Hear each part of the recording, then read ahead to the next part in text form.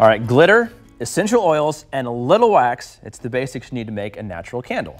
Okay, I got a chance to put my skills to the test with Brandon Love of Crumble Candle Co. to make a better Kansas City candle. Right. Now, spoiler, if you do this at home, you might need a little help keeping the wick upright. Okay. So where do we start? So the first thing you want to do is melt down 4 pounds of wax in a pot and then split it between 2 pots. You can use a double boiler to melt your wax down. You'll have to eyeball it. We have cherry, we have vanilla, and then we have some musk fragrance to kind of give it some depth. So you take your fragrance oil, you pour a little bit of each inside of it. Okay. You can eyeball it, it's not that serious. Around 4 ounces in total for 4 pounds, so an ounce per pound will do you justice. And so we're gonna have 2 colors here. You can get liquid dye at the same kind of craft stores or online, eBay, Amazon. Okay. So a big old fat squirt of red to make sure it's really nice and dark and Halloween-y. Okay. And then this is purple for the very top. You just need to give it a good whisk. Not that intense. Can I stir this one? Oh yeah. I gotta have my hand in this a little bit. Okay. I'm gonna let you pour them. Oh, well, there we go.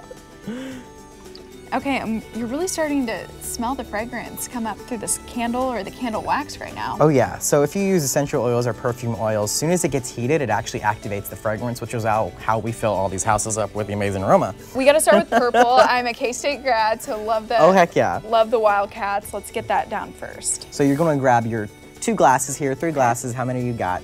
So you wanna wick them, and I'm gonna let you wick this one right here with some household essentials.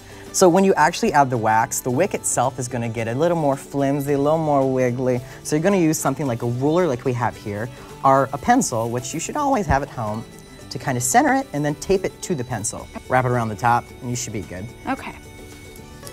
Ready to pour? Yeah, let's pour. So you can pick your purple, and then fill it as high or as low as you want it to go. Okay, and this one's purple and this one's red? Yes. Okay. I would fill it pretty low, by the way, because we're gonna have Pretty to let it cool. So here goes nothing. And if you let it splash on the side of the glass, it'll actually give a cool little ombre effect. Okay. well, good thing he told me that after, because I guess I'm a natural now. You are literally steps ahead. Okay. And then for this one, an extra little fun step you can do is to slosh it on the sides. It'll actually melt the purple inside of it as the red melts, and then you'll get a cool kind of vibrant violet that comes to life as you melt the candle down. Through TV magic, this is actually all cooled down and we're ready to pour? Oh yeah, I just put it, through the magic box and everything was okay. Perfect. I'm gonna go slow so the purple doesn't kind of rise up. We're gonna see how well Belinda can follow instructions. So should I stop about like at the edge of that purple? Go a little bit more. Perfect. This is something you're gonna let sit for like 2-3 hours before you go put it away on a shelf or something. Let it sit on something that's non-flammable so you don't burn your surface.